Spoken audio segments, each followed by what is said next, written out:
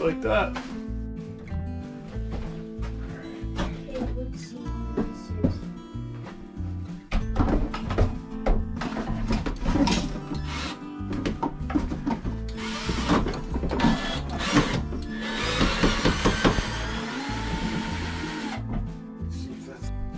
It's just held on by paint. That's all that was left. Yeah. There we go.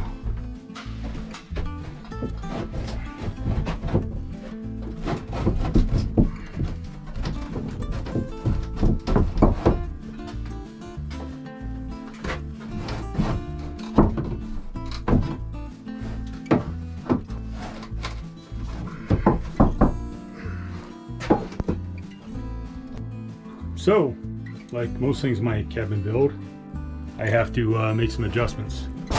So I've been dropping the walls down on this end because they're dried out, and I'm flipping them over too because all the dried out mildewy grossness. I wanted to put the wood stove in the very corner, but I can't because I forgot that on the ends I don't have the 16-inch space. So it's going to waste some space on me, which stinks, but I'm going to move it over here. That way I can go straight out between the studs and line everything up, which also means I have to make a larger form for the concrete block to go under it with the river stone. So everything is going to end up taking longer. So this is my homemade thimble. It's made out of an old Weber grill that somebody was throwing out. So I just used a grinding wheel and cut star pattern out to the 4-inch. That would be for the pipe.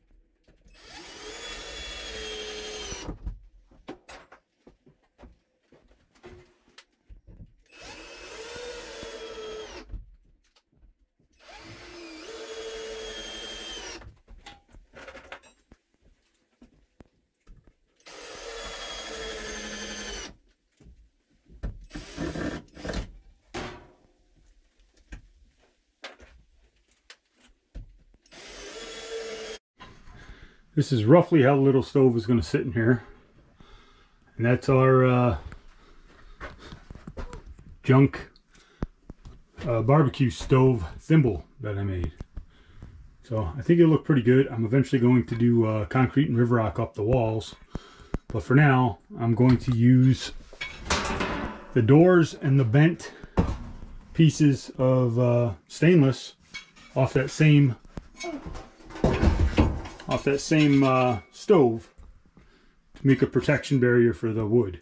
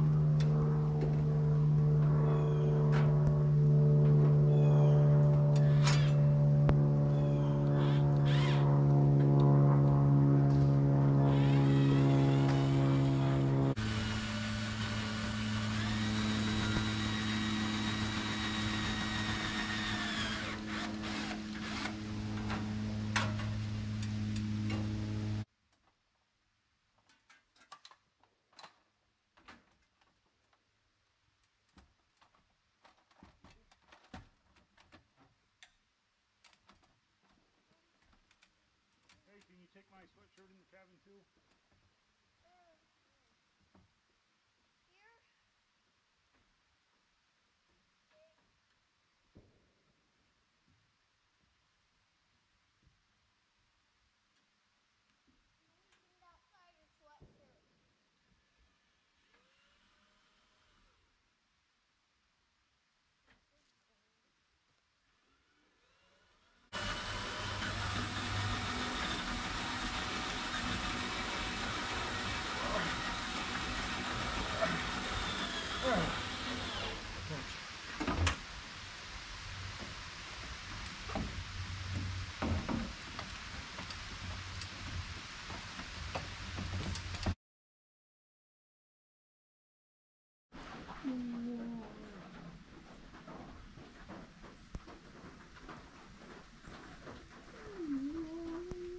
Okay, so like everything on the channel, our heat shielding is done on a budget too.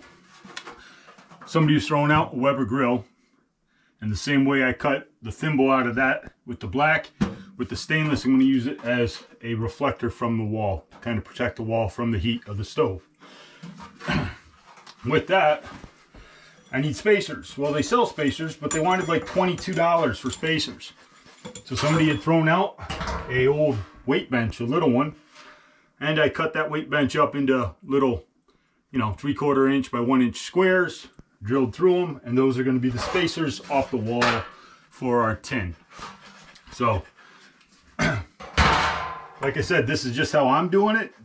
Don't follow my lead. Go ahead and do by code or whatever the safest way is to keep yourself protected. But this is how I'm doing it at a cabin, so I'm just showing you how I do it. Okay, so I've got the spacers already attached to the screws. Now when I attach this to the wall, I have a 1 inch space around all of my metal. So, and it should just screw right in.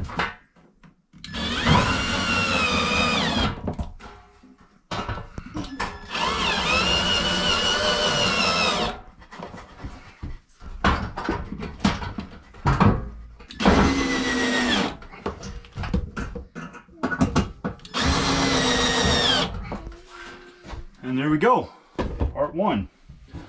Nice part about the second piece that I'm putting on is this was actually the door to the front. It's got a built-in gap of almost 1 inch. So with that space, I can screw it directly to the wall, and I should be absolutely fine because we have 1 inch space all the way around. So that's how it's going to look, something like that. My holes punctured in with the nail.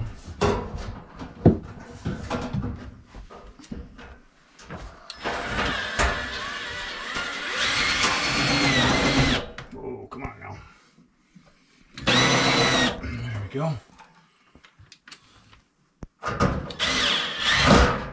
Oh yeah.